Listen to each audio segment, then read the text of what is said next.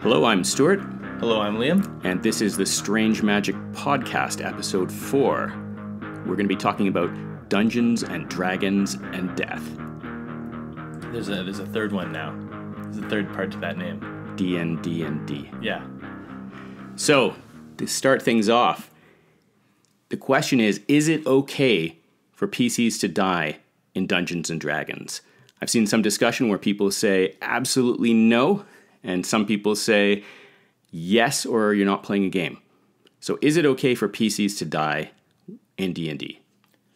I think that D&D, especially being the type of game that it sort of is, it's sort of assumed that PCs are going to potentially die, especially if you make a bad decision, or even if the dice just aren't on your side.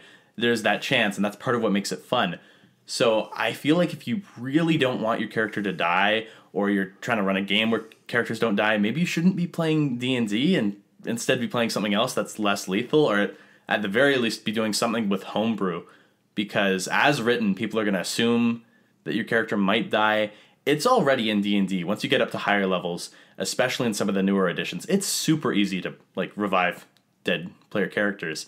Yeah, it's in the rule book. So I think that with all of that rules, all those many pages of rules about what happens when you drop to 0 hit points, healing, death, it's right there in the rule book. So to suggest that you shouldn't have characters die in D&D runs completely contrary to what's in all the books. And I think short of having some sort of conversation or folk tradition, I guess you could say, that in all your games the characters don't die, I think just based on what's in the rule book, it's quite a statement to say characters shouldn't die in D&D. Mm-hmm. I think if you didn't want them to die in D&D, you would be better to play another game, or at the very least have a highly homebrewed game or a conversation or something. Now, I've also seen people say it's hard for players to die in 5th edition. Player characters. I mean, hopefully it's hard for players to die. The DM is not up with this anymore. He's had it with the rules lawyering. And he's not going to take it anymore. So is it hard to kill player characters in 5th edition? From experience, I'd say definitely not. I feel that in 5th edition, there's a lot of swing when it comes to how much damage certain things can do, sort of how lethal everything is. Even the player characters can be wildly different in terms of their sort of skills and their sort of competence sort of per level. So I find that it's actually really easy to kill player characters, especially even if you have something that wasn't meant to be a sort of difficult encounter. It's still very easy to end up killing a player character from that. I've had sessions where I thought that it would be a big monster showing up, and people were just fine with the big monster in 5e. They took it down in a couple of rounds. And then there's been times when goblins showed up and just nearly killed everybody. Yeah.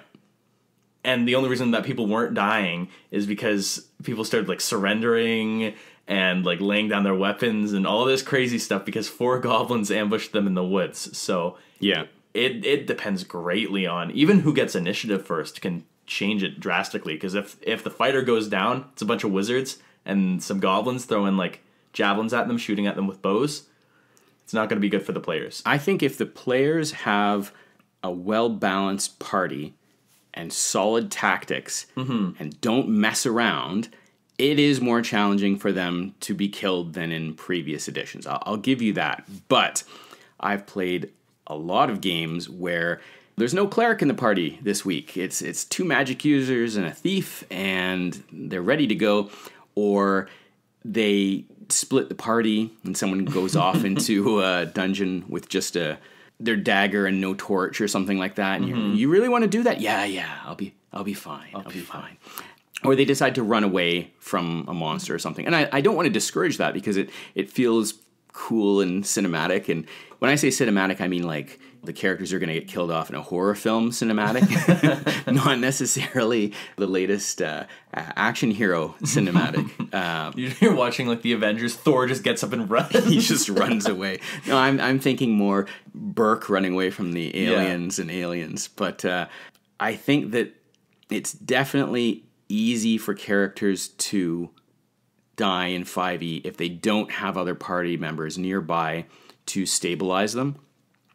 Some of the monsters are ridiculously tough compared to first edition. An orc in 5th edition is rolling d12s for damage. And the characters, yeah, they have more hit points than in first edition, but they go down pretty quick. And if they don't keep their distance, they don't use the healing magic, they don't stabilize their allies, they run through the dungeon like they're trick-or-treating, opening every door. I've seen a lot of characters die in 5e. Now, it really does depend on your players, and I think that they are more durable than early editions. And I think that's one of the complaints people have of early editions is if they don't want to play safe, the characters go down pretty fast. Yeah, I find that death saving throws also adds another sort of dynamic to that, where if somebody drops 0, they're not necessarily dead.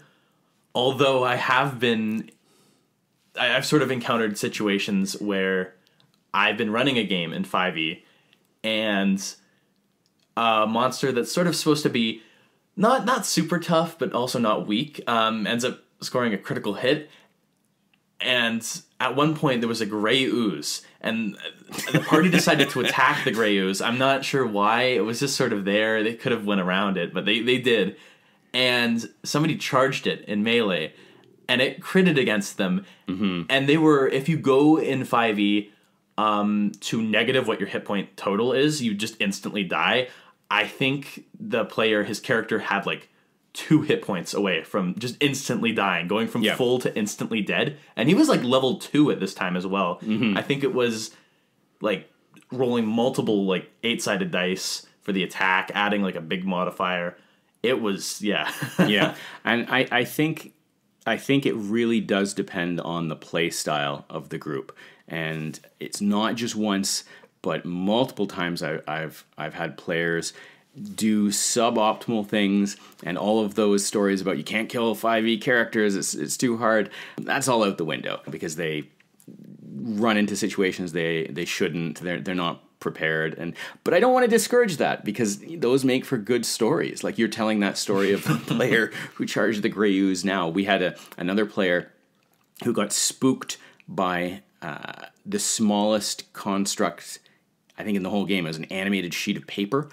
And he got spooked by that. So he ran off down a corridor by himself, and he got jumped by a constrictor snake, and there was no one there to help him. And so he got the life squeezed out of him, and that's how it goes. But what do you do then when you have character death, but also sensitive players? And I've seen that suggested a lot. What if the person, for whatever reason, is more sensitive than the average person?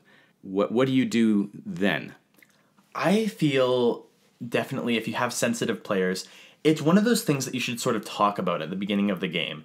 And especially if this player is sensitive and they don't tell you that, I feel like you're not in the wrong for killing off their character, even if they get upset afterwards, because they should have voiced that beforehand, that would make them upset. And if you're playing something like D&D, that's sort of expected. That's part of the rules. Like you said, it's a core part of the game is that your character might die. So if you go into this game where your character might die and then you get upset when your character dies and you didn't voice this beforehand, it's sort of strange if you're then going to turn around and get all mad at the game master, the dungeon master who's just following the rules. It would be like if you were playing Monopoly, somebody lands on Boardwalk, they buy it, and then you're like, no way, you're not. What, people are buying Boardwalk in this game? Why would people buy Boardwalk? Why would they do it? Like, yeah, if you're playing, it's called Trouble in the UK, and I think they call it Sorry here, with the pop-o-matic bubble. And if you land on the other player, their piece has to go back to the beginning. And if you're very sensitive, maybe you're young, or maybe you have emotional extra challenges in your life or whatever, that could be upsetting for you. And you might decide, you know what, I don't like playing games where I'm going to be made to feel like that. And so for you, as that extra sensitive person, that may not be a good game for you. So you may need to talk with the people playing a game that includes a whole section on character death to say, this isn't what I'm looking for. Is this still a good fit? Can you still accommodate me here? Now, I ran D&D for a lot of kids, and that was about a 3-year long campaign, which I've mentioned before. And we had players as young as, I think our youngest player, she was 6 when the game started. She was there with her mom, and she got older than that during the course of the campaign. But we had 6-year-olds, 7-year-olds, 8 and 9-year-olds, and I don't think anyone had a temper tantrum or cried. We had one player get a little upset because he felt frustrated. He didn't know all his options and stuff, and his dad had to talk with him about that. But we didn't have anyone. We had 12 character deaths during that time, and no one freaked out or got overly upset. And I think part of that is you set the expectations early on. So for our game, all the dice are out in the open. So the players know, oh, all those dice rolls are out in the open, and the numbers are all what they are, right? Like you roll, and if I get higher than a 13, it's going to hit you. And now I'm going to roll this 8-sided dice. You're going to lose that many hit points from your character sheet. They can see the numbers, so they have an understanding of the sort of risk factor in the game, and they can make choices around that. And we had some players that played it really safe because they didn't want their character to die, so they would hang back and not take big risks. And we had other ones who they didn't play it safe, and so they would do bold, foolhardy things, but they also didn't get upset if their character were to die. Yeah, I feel like not only just rolling your dice out in the open, but also expressing what exactly you're rolling for is one of the best things you can do, especially to have that trust with you and your players. Because if they know that you're not out to get them specifically, but the dice might dictate that like a monster does get them, they're not going to feel upset with you as a person afterwards. They're going to be like, those dice, those dice out to get me. That's a really good point. Even if you're playing like in an adventure, right? And somebody's like, I want to jump across that gap. And you know that there's a big drop and then a spike pit at the bottom. And they will probably die if they fall. Voicing like, okay, you're going to need like a 13 or higher to jump this thing. Are you sure you want to do that? And so then you've given them the number they need to achieve. They know the risks. And so they're sort of able to be more well-informed with that. And they don't feel like they've been sort of deceived almost. Yes, and I feel like when you do that, you can also cheer with them. You're telling them, okay, you need to roll a 13 or higher. I want you to roll a 13 or higher. I'm with you in this. And the players all gather around. You're there with them. Everyone wants to see that dice come up 13 or higher. And so you all share, including the dungeon master, in that success or bitter failure of it not going well. And that's where you get the cheer, the groan. And I think it's really useful for them to understand. I mean, I think what's not very satisfying is roll some numbers. You don't really know what you're rolling for. Yeah. And then there's a little bit of accountancy in the corner. Then add the 2 and multiply by this. And your character's dead. I mean, that's very unsatisfying. That's part of the reason why I have the 3rd edition books. I've never played 3rd edition. I've read them. I've never played 3rd edition because there's just so much of that. And it's a fun game to make characters for. Yeah. But actually playing it, it feels like that would be sort of amplified. Yeah, I think you can, if you could do the numbers ahead of time. Like I always like to know before the dice is being rolled. I like myself and the players to know what the result of something is. Like if your character's going to die, before we roll this dice, I want you to know what's good, what's bad. And then as soon as the dice comes up, we know. Like, I don't want it to come up, and then there's a little furious bit of, accountancy and doing your taxes. But we don't know. Yeah, we'll get back to you on this. And then you have to say, your character's dead. And it doesn't have that same moment of excitement, and you don't have that feeling that it's the dice who did it. You feel like it's the mathematician who killed my character. So yeah, I do prefer that. You have to put on your black suit, knock on their door. Yeah, I've got some bad news for you. Thorgar the fighter, he didn't make it. Yeah. Now, we also came up with another technique in our home game, which I really enjoyed. And I think that was you and your friends were messing around, and you'd start singing a little song, and then that progressed to us finding a music track and queuing it up and playing it anytime a character died. And so even when it sort of stung a little bit that, oh, my favorite character, he just died, it was so ridiculous that it was hard for people to feel too upset. And we got to a point where we were playing the What You Say music clip from the Saturday Night Live skit, and everyone would salute like we were playing taps. We would salute the dead character. And I remember looking over at one of your friends whose character had just died, and he looked sad at first, but then he started like chuckling and laughing because it was just so silly. And so I think some sort of little ritual around it, which lightens the tone a little bit, is helpful for people who might be a bit more sensitive about it. It reminds them that we're all playing a game. It's all in good fun, and don't worry about that too much. I do think if you had a player who came to you and said, one of my grandparents just died, or I had a pet just die, and I'm looking to this D&D game to take my mind off of that, that might be one of those situations you want to do either a different game, or you're talking about house rules, or you're maybe going to do a little side quest where there's not a lot of risk of death in the game. It's like it's the beach episode, or it's the shopping episode, or exactly. And I actually really like those. I tend to prefer shorter sessions instead of like mammoth 6 or 7 hour long sessions. I like 2 hour long sessions, and those are really great for even when I'm, as the DM, not 100% there for whatever. Maybe I had a hard time at work, and it's nice to have those little interstitial, like you said, the shopping episode, or Dragon Ball, they need to learn to get their driver's licenses or something like that, and you have one of those separate from the main storyline. We had a festival episode in our game where there was a lot of funfair type games, tug of war and arm wrestling matches and stuff like that, and I did that as a quick throwaway sort of thing, and I didn't think too much of it.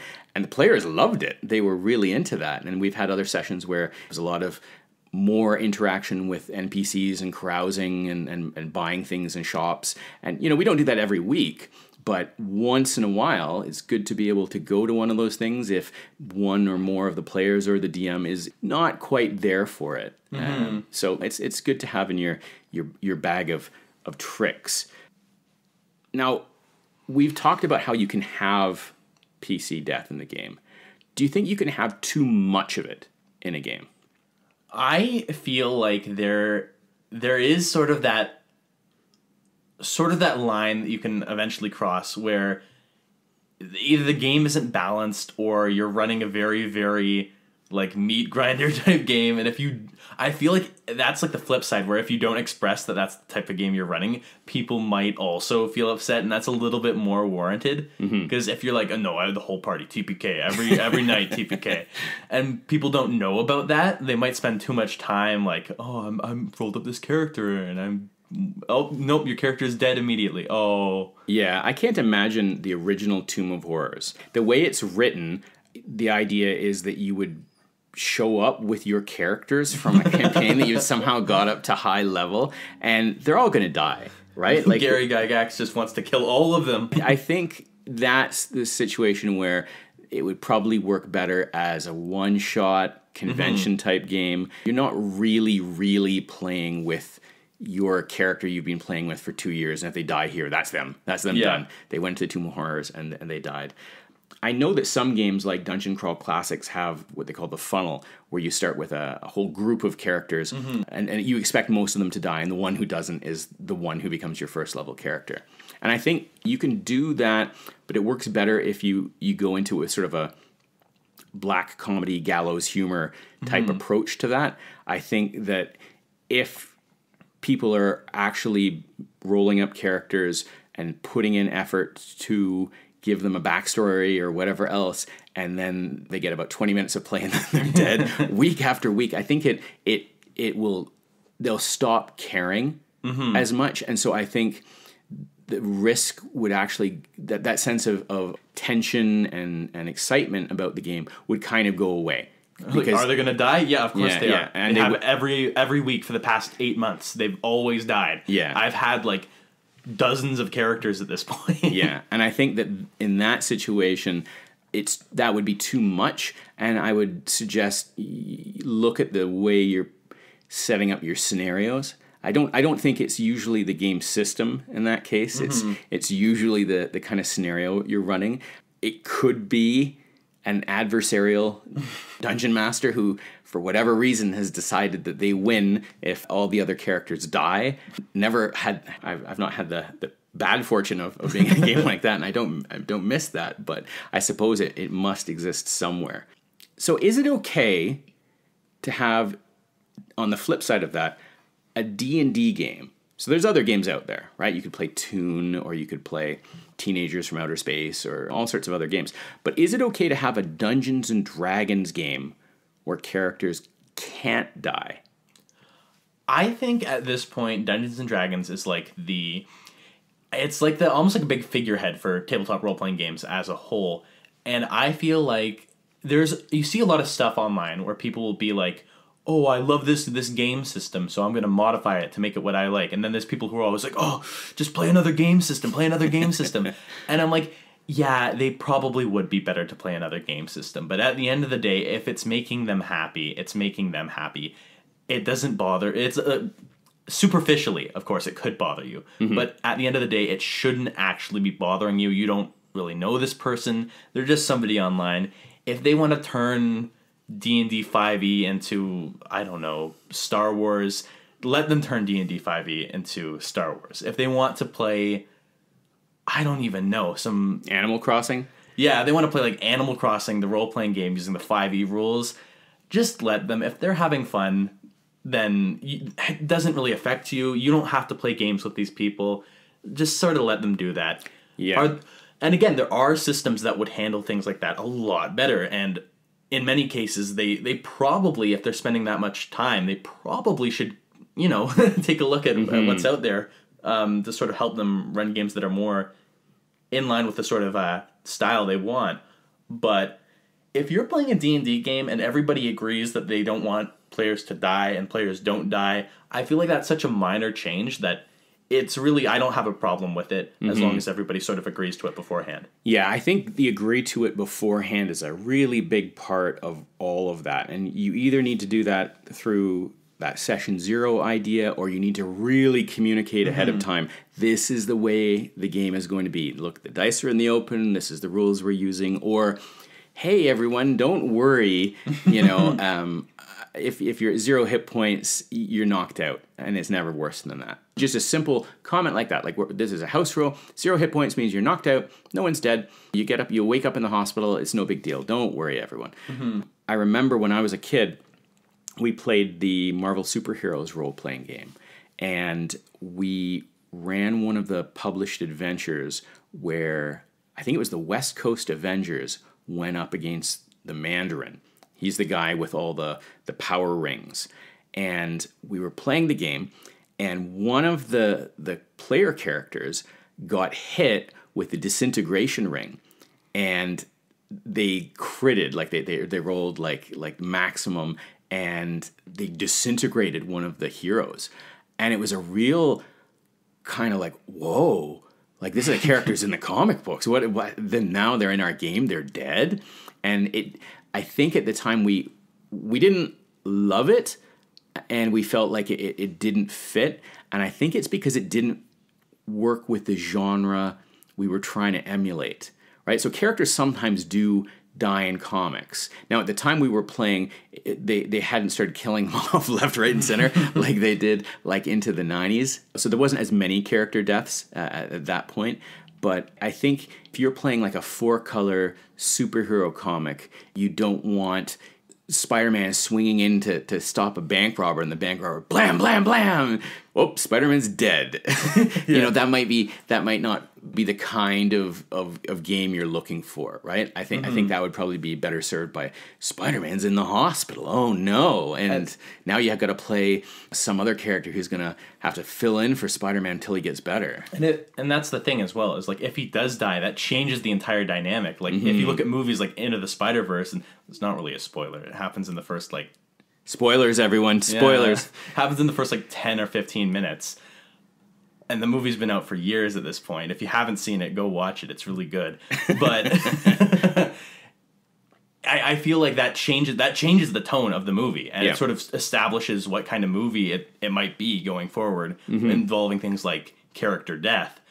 And so, again, it's going to change drastically the type of game it is that you want to play. And even the kind of tone you're trying to establish if one of these characters just straight up dies. Yeah. I mean, a movie like The Suicide Squad, one's Suicide Squad and the other's The Suicide Squad, the newer one, for sure. The characters are dying left, right, and center, right? And it's still a superhero movie. And so there's a lot of range for tone, but I think if you go in expecting one thing and you get something else, that's where I think there can be problems. And I definitely see that in the style of some of the 5th edition artwork. I'm very aware, based on the style of the art, that there's different groups of people looking for different things. Some of it has a real friendly, after-school, special cartoon kind of vibe to it. And then there's other artwork where it's survival horror, and characters are going to be dying all over the place. So, yeah, I do think it's okay for there to be games and D&D games where the characters can't die, as long as everyone kind of understands. Because if you think it's going to be the rule book that you've been preparing for, and you're doing all this stuff to reduce your risk, and thinking tactically and everything else, and there was a big safety net the whole time, you might actually feel disappointed that you didn't put that energy into just doing a funny voice, right? Like I spent all my time like keeping track of my inventory and thinking about tactical movement on the grid and things like that. Instead, I should have had a funny voice. And, you would have had more fun with the game if you had understood what it was all about, right? So I think because of that, there needs to either be a discussion ahead of the game, or you need to just clearly communicate the type of game and whether player character death is going to be an option before you get started. Now, one of the techniques that I see people advocate a lot, and hot take incoming because this is not a thing that I like, is pretending that the characters can die, and meanwhile, behind the DM screen, fudging, which is another word for cheating, fudging those dice to make it so that they never do die. So you pretend that there was a risk, but there never was a risk. And I really don't like that technique. I would much prefer people to be honest and upfront and say, hey, this is the game. 0 hit points, you're unconscious. No one's going to die. Or 0 hit points, you're making death saves or whatever else. What's your take on that?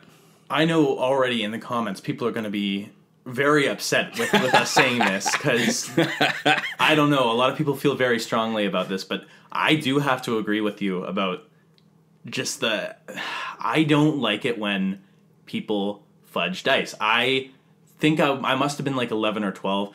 I think I fudged a couple of dice in my time, but then I stopped. And my games improved because of it. And then I ditched the DM screen because I had nothing to hide anymore. And my games improved drastically. It was just a huge improvement.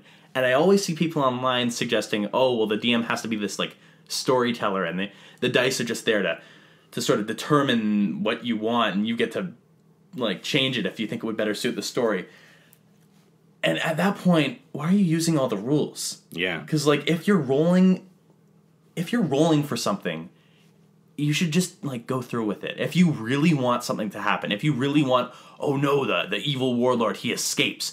Say that it's like a cutscene, you guys. It's like a cutscene. He escapes. Because they do that in games all the time, like video games all the time, where you'll be like, my character is this like badass. He's mowed through like hundreds of enemies, and yet somehow this one guy keeps always escaping. Like he was right there. Why didn't he shoot at him? Yeah. Why didn't he do it? Well, it was a cutscene. So if you need something to happen, just do it. Yeah, yeah. Like, you know? And I think if you need to change something because you're playing the game and, they failed their death save and they're supposed to be dead, but I don't really want them to be dead because it's Jane's aunt's in the hospital or Tim's dog just died or something, and we just want to keep that out of there. And instead, you're going to do a G.I. Joe the movie and Duke's in a coma. You change the voiceover. The character was supposed to be dead. You're going to change what it says.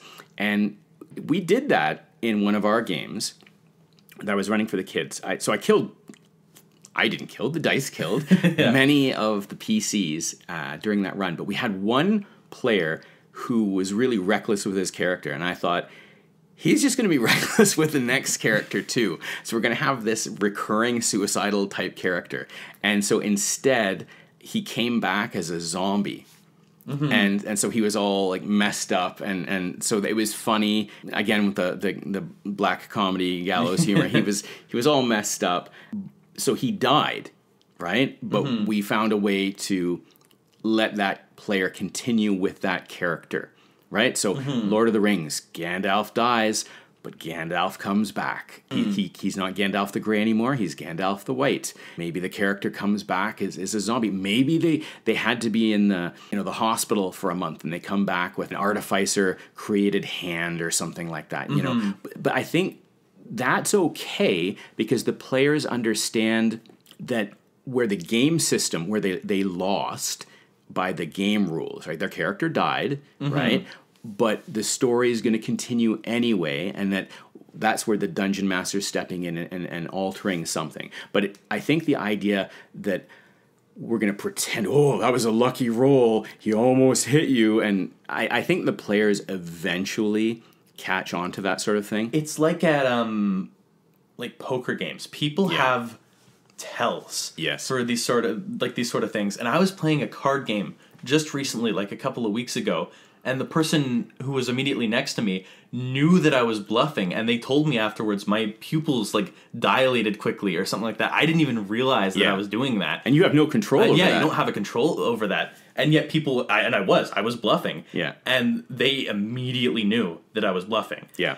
And so I feel like a lot of people like to think they're better at hiding. I think if they were so good that they should be in Vegas winning mad cash, right? If they are that good at bluffing. And I think it's one thing to do it once or twice. The longer it goes, people are going to notice patterns. And I think even if they go along with it because they enjoy your company or they enjoy the overall story, it is diminishing that sense of tension and excitement in the mechanical portion of the game with the dice rolls. And so I would rather almost any other technique, including straight up, just narrate the whole thing.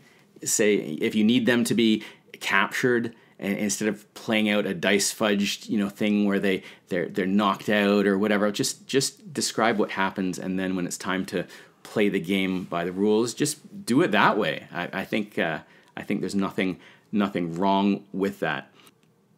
Now, if a player character dies in the game, one of the complaints is, if you're there to play with your friends, and it's going to be a 3 or 4 hour session, 30 minutes in, their character dies, right? And you've decided you're going to play with the dice in the open, and that's it. Yeah. Now, do you tell them to go take a hike or sit on the couch and watch, or what other techniques would you recommend? I feel that's definitely one of those like hard situations where I like short sessions personally, and I feel like if something like that were to happen, I'd shorten the session sort of even more than usual. Like I wouldn't be like, okay, session's over for today, but I'd like shorten it to be like another hour, maybe half an hour afterwards that people keep on playing. Unless the person is like fine with it, and maybe they even roll up another character and they just show up. Yeah, I've seen people do that where during that downtime, it's a great, here's the book, get started on your next character. Some scenarios have NPCs. We had, in our games, frequently retainers and NPCs that people could take over. We had a game that we played at a convention last summer where one of the players' brothers showed up at the table, and we let him take over playing an orc that we had charmed. And that was fun. So I like that idea that they can take over playing some of those background retainers and villagers and things like that. I've also seen, I think I've also done this, where you can let them take over one of the bad guys.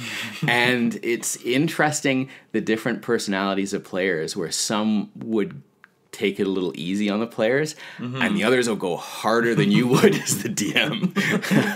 They're like, it's like in 5e, like somebody's down, I go for the killing blow. Yeah. It's like, oh my goodness, what the heck? And then the player's like looking at this person, they're like, don't do, you effer. And then you've got like that going on. Yeah, so that adds a different dynamic to the game as well. If you let them take over some of the other characters in the game. Would you run a one-shot or convention game in the same way that we've described, differently, or the same as your regular games? I feel like you can't have a session 0 really for a convention sort of game or a one shot. Yeah. Well, a one shot you can, but convention game not really. So I definitely feel that for me, I'd go in there sort of expecting the quote unquote default approach, which is sort of what it says in the books. And that's sort of how I'd run it. Even if I want to run it in a different way, I'd sort of be like, this is the rule system I'm running. I'm going to run it with the tone that's established in the book so that other people can sort of have this general idea of what to expect just based on how the book sort of lays everything out. So, yeah I feel that I definitely, like, I wouldn't be trying to safeguard anybody, especially in a convention game.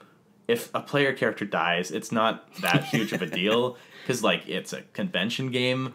It's not like they were playing this character for a long time.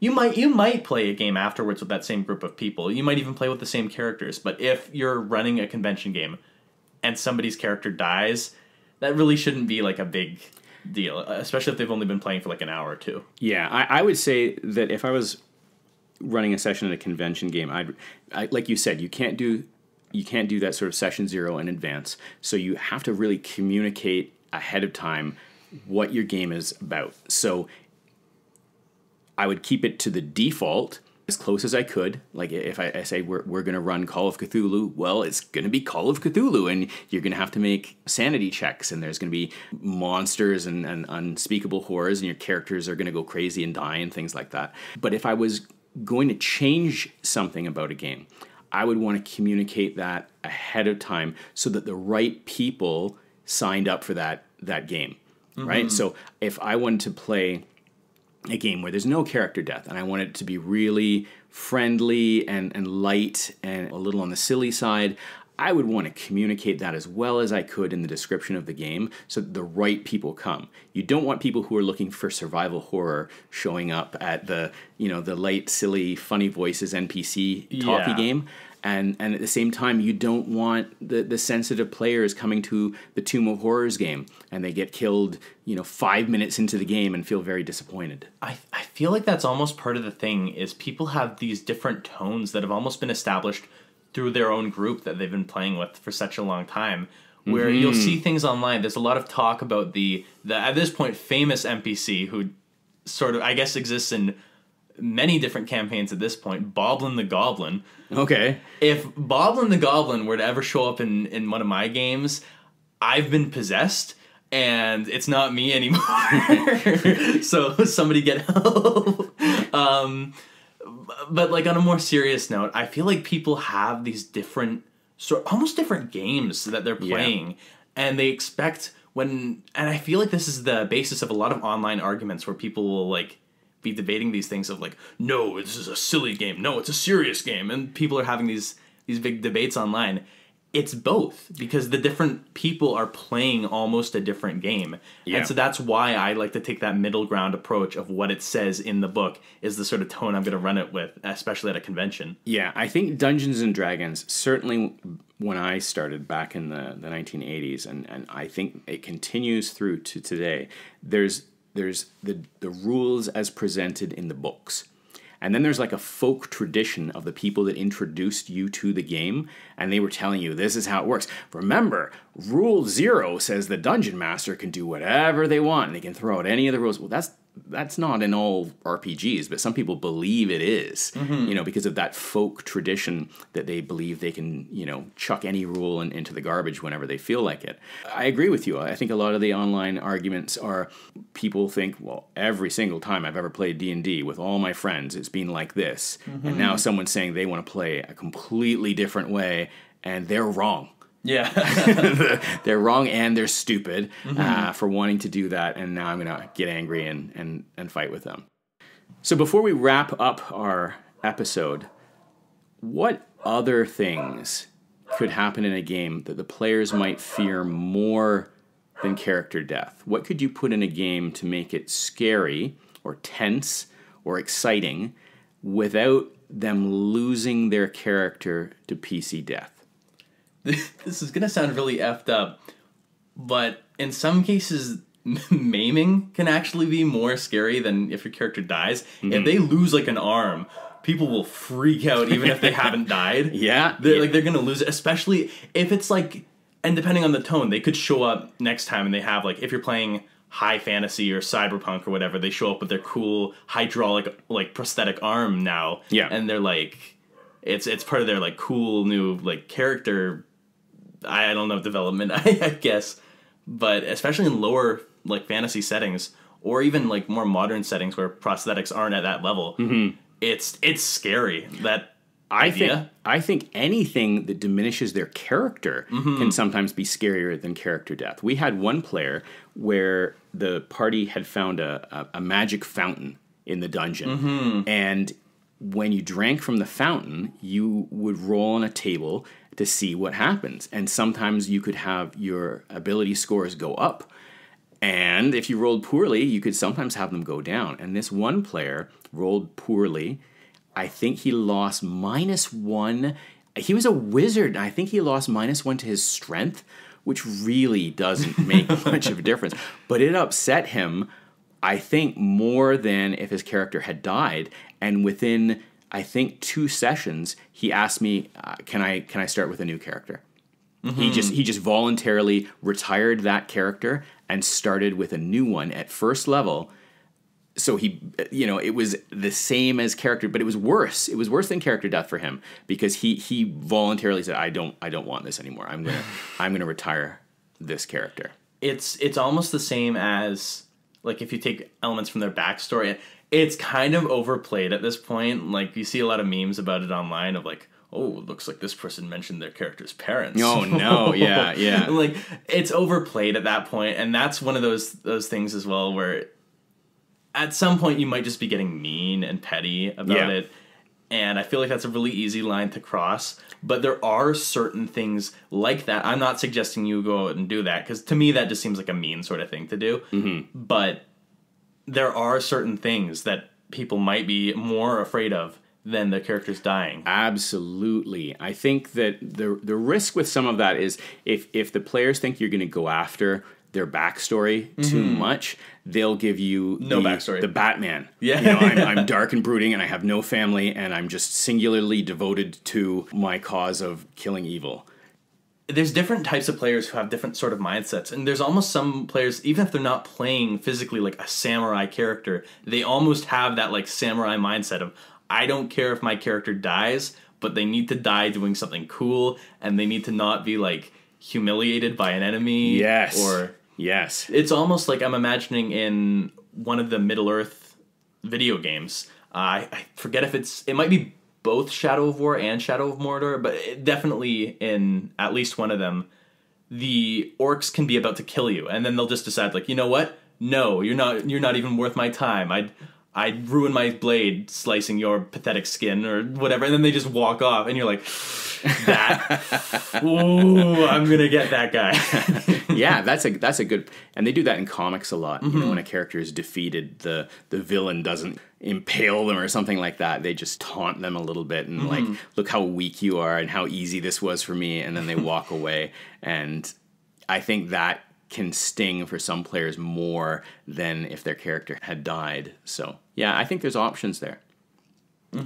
Well, good discussion, and I'd love to hear from people in the comments how they view death and Dungeons and Dragons, and whether they include character death as part of their games, or if they've house ruled it out, or if they do the terrible, terrible thing and fudge those dice and pretend that the characters can die when they really can't. Oh, you're just really lucky, man. You're really lucky. Look at that! I rolled badly again. I don't know what it is with these dice tonight, guys. You guys are just so lucky. Meanwhile, your pupils are dilating like crazy. You're like checking. You're looking down, looking back up, looking down, looking back up. All right. Thanks very much, everyone, and we'll talk to you again soon.